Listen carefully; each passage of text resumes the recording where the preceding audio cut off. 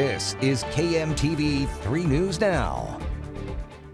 I'm Melissa Curtis with 3 News Now, and here's a look at what's happening now. The White House is celebrating after President Biden signed the Safer Communities Act into law, marking the first action from Congress against gun violence in nearly 30 years. And a Nebraska woman at the forefront of gun control across the state will be in attendance. Melody Vaccaro is with Nebraskans Against Gun Violence. The organization, based in Lincoln, works with state lawmakers and community members pushing for gun control in the state.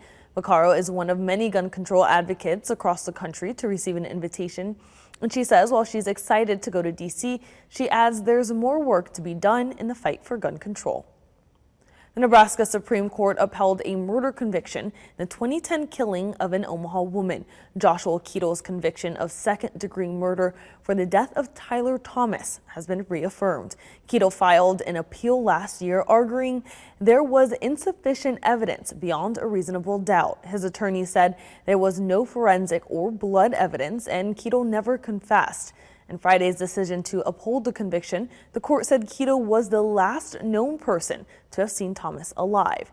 They add a jury found him guilty, and there is no merit to the appeal. Thomas was an Omaha native and Peru State College student. Keto is eligible for parole in 2051.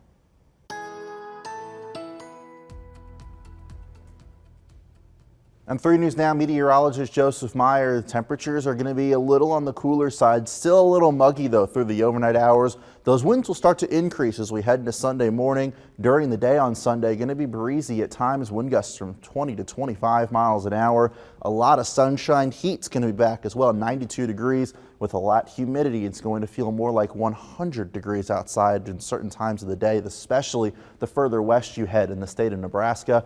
A spot afternoon storm is possible. I think it's a very low chance. Most, if not all of us, are going to stay dry. Just something to at least keep in mind as we head into Sunday night. Monday morning, slightly better chance for a few storms, 87 degrees. Tuesday will be the coolest point that we're going to hit next week at 86 degrees. Then we start that slow warm up from Wednesday through next Saturday. Temperatures going back up into the middle 90s.